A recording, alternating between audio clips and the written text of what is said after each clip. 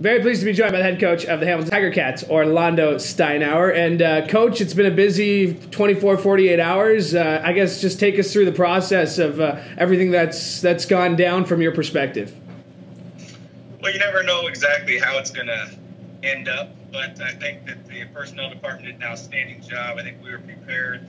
It was a very joint effort with the coordinators and everybody be involved, and we even call the position coaches from time to time. But credit the personnel department for diving in, and of course the video department. It's just a real team effort. So the groundwork was really laid early, and then it was just seeing how things fall. And I think the biggest priority was everybody talks about the splash on the 11th, but maintaining quite a few of our own is also part of free agency.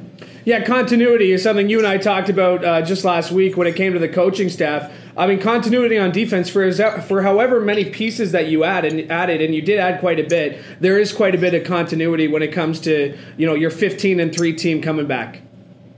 Yeah, again, we think continuity is vital. It's not always going to happen with the way the contracts are structured and how many free agents are out there.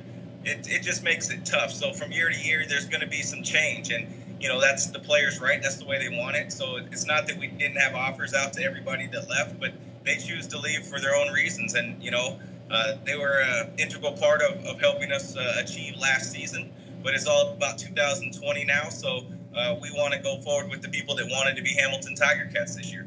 Larry Dean, of course, a huge addition. Of course, Dylan Wynn, being able to keep him was huge. But Larry Dean, big number 11 coming back. Everybody's pretty excited to see this. And I have to imagine someone that you coached on the defensive side of the ball for a few years here in Hamilton, you're happy to see him back as a member of the Black and Gold.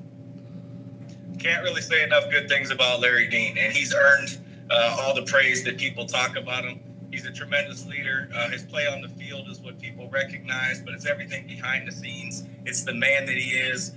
He fits our cultural organization just fine. And I think for players that haven't been around Larry are in for a real treat because he's just a model of consistency. He cares, and he'll be an integral part of us making a run at this 2020 championship, the Grey Cup.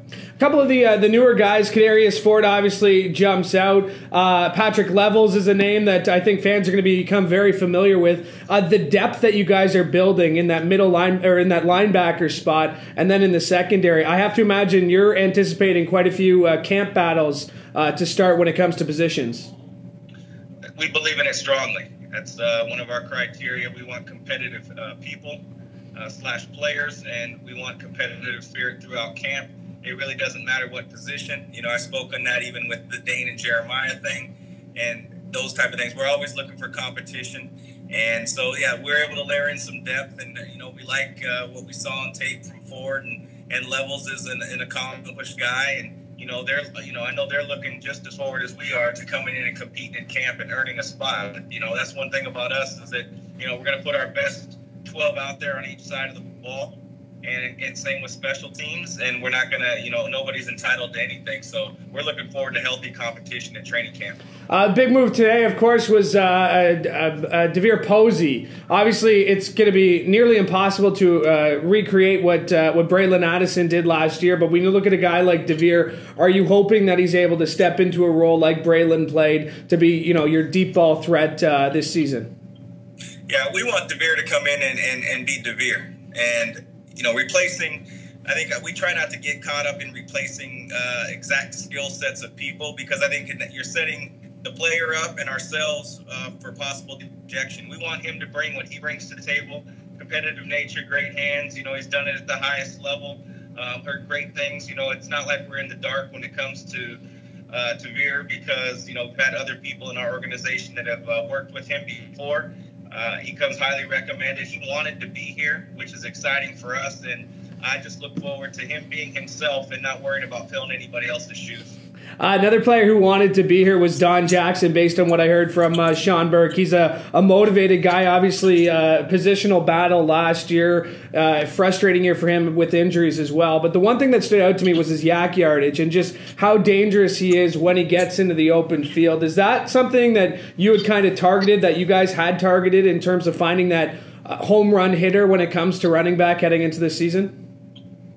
Yeah, we were looking for a guy, a skill set that we didn't feel like we had. We feel like we got some really well-rounded backs in Erlington, Bennett, obviously, and with Malik Irons, they bring their own skill sets, but we felt like we were lacking in that department. And, we felt like that last year also, but it doesn't mean that those players are always available or that you're able to bring them across the border up here to our league. So when a player like that becomes available and we look at it as a little bit more than a want, but closer to a need, then we looked hard at it. And we were just grateful, he was available. And just as when we brought him in, he got the sense that he wanted to be a Hamilton Tiger Cat. And that always, we don't want to force anybody to be here. You want to be a part of it or you don't. And it was very apparent that we'd have a good shot at him. The guys wanting to come here, guys wanting to stay here, a lot of the guys who did stay here talked about the family atmosphere. How do you create something like that? Is that something that's organic, that's just something that, it just seems like to hear guys talk about how much they enjoy playing here, it's something that I think everybody who has worked, who's had a job, can relate to having a good workplace and a not-so-good workplace. Yeah, there's a difference between turning off your alarm and slamming it down when you get up in the morning. So, I think it's a longer conversation than we probably have here today. But I think that's one of the things that I'm most proud of when you hear things like that people want to be here. They talk about the family atmosphere. I think that's a commonly used term in sports. But it's about having a sustainable model and not just saying it, but believing it and then embodying it daily. So there's no magic wand. I take pride that we all worked hard at it last offseason throughout the whole organization, and credit everybody for buying into a vision like that.